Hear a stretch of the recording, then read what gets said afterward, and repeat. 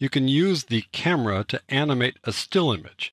Now, I know that doesn't make much sense because still images are two-dimensional, but you can put a still image in a program like Photoshop and select part of an area and lift it away from the background, and then bring that into After Effects and do the kind of multi-planing animation we did when we worked with just the null object layer in a three-dimensional space.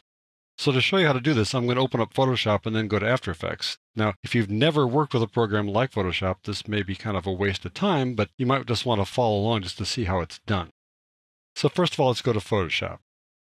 So here we are in Photoshop. We've got this image here that started its life as a JPEG file, just a straight photograph. That's already been converted into a Photoshop file with 3 layers here, but it started just as this background image here. And then I copied the background twice and worked on both layers. The one on top here, I took the selection tool and just used it to select the man and the boy. And then when I was done selecting them, I converted that selection into a mask. And the mask looks something like this. And the mask then makes part of the area opaque and part of the area transparent, just as they do inside After Effects. Click that off.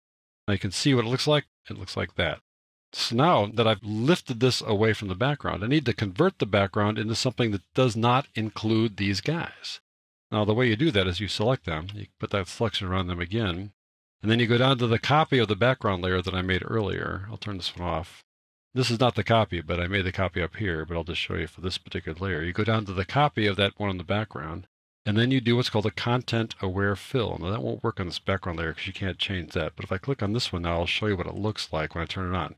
You do a content-aware fill, and it fills this stuff in with the grass around it. It looks like that. I'll do Control-D or Command-D to undo the selection.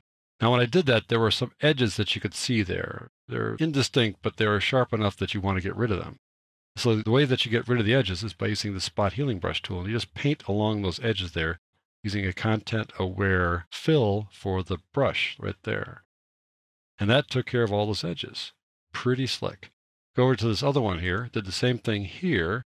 Had a little complexity because of the veil there. I couldn't really have that image showing up in the veil because that image would be static while we move the background when we do this camera motion inside After Effects.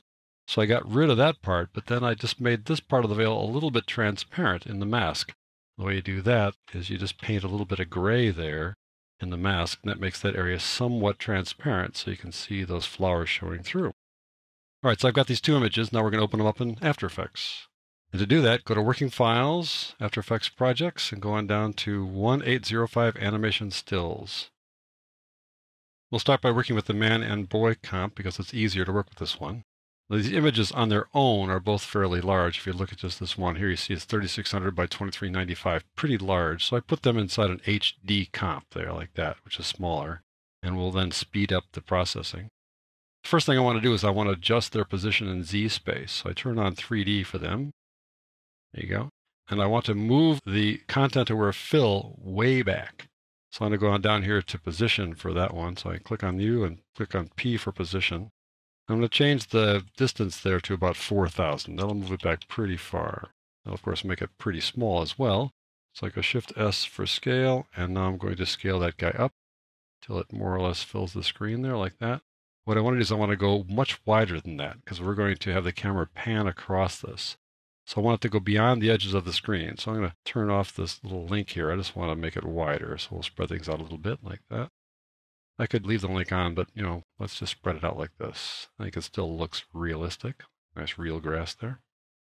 All right, and now we're going to leave the man and the boy at 0, at the 0 position. I'll show you that by pressing P for position. Keep them at 0. So they're up close to the camera. Now let's add a camera. I'll close these guys down like that. Right-click here and say New Camera. We'll take the default 2-node 50mm and click OK. Now there's the camera, and let's just try it out. I'm going to go get the Unified Camera tool here. And right now I'm just going to take a look at this just as it's set up now. I'm going to click on the middle button, my middle scroll wheel here, and just kind of go across. You notice how you got to watch out we don't lift them up like that. But if you just kind of go across, you see how the guys in the foreground are moving faster than the background there. And you can do a nice little animation like this, just a simple animation here. Now the fact that you don't see their feet is helpful because you would see them sliding across the grass. So That's just something you need to be aware of here. They will not be attached to the grass here. That's just one little issue you got to deal with when you're doing these kind of multi-planing motion here with images that have had the foreground separated from the background. You don't have to have just one foreground element. You can have multiple foreground elements and position them in space. You don't have to be one right up here at the front and background only in the back. You can have these guys spread out over its space, and so they'll actually interact with each other. Let's go take a look at the bride and the flower girl. We'll do the same thing with them. Let's put them in the 3D first. There you go. And let's adjust their position. So I'm going to click on both of them and then go to P for position. And we'll take the content aware fill there back to, let's say, 4,000 as well for them. 4,000. You can see we need to scale that up. So Shift S for scale. Bring that up like so. There we go. And I'm going to just also have that stretched out a bit because I don't want to get the flowers too far away. So I'll unlink these guys and we'll pull these guys to the right and spread them out quite a bit like so. There we go. And now we're going to add a camera. So I'll just right click, new camera. Do the same thing as before, take the previous one. And now if I take the unified camera tool and drag across there, you're going to notice that things are sliding around. I'll do this here and you see that their dress is sliding along in the grass there. So this is one of those issues where you need to have them off the bottom of the screen. So I'm going to click on the bride and the flower girl and click on my V for my selection tool and bring them down, way down, because they got to get the girl's feet off there as well. So now they're getting a little smallish, so we're going to scale them up a little bit. So press Shift S for scale and we'll make them a little bit larger so they have a little more prominence in the picture like that. And because we're kind of moving things around like this, we probably want to blur the background. So we'll do that with the camera in a second. But do notice the veil here. That transparency does let those flowers show through right at that line. If I kept this other veil in here, it wouldn't work because the line was so distinct here with the flowers, and you would have seen it moving around. But this part works pretty well. All right, I want to have them kind of over to the left just a little bit. I think I want to kind of have the camera animation go toward them. And then I'll just show you how the camera looks now. Let's just see how it works this time. We'll start right about here, click on the unified camera tool, and just click on the center scroll wheel and move it over like so. Now you can see that that's working pretty well, I think. But let's make the background kind of go out of focus. So I'm going to open up the camera here and take a look at the camera options. Depth of field is on, but the aperture is small. The smaller the aperture, the longer, the wider, the deeper the depth of field. You want to narrow down the depth of field so it's just focusing on the bride and the flower girl.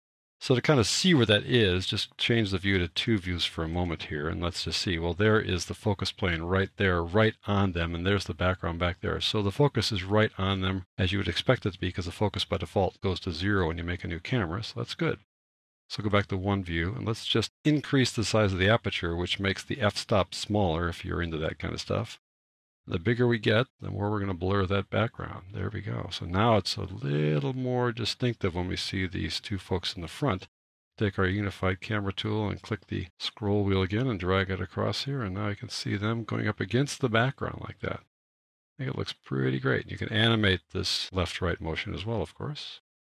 So there you go. That's how you take a flat still image, lift one or more elements out of the background, fill the background with content-aware fill, and then animate it using the camera here inside After Effects.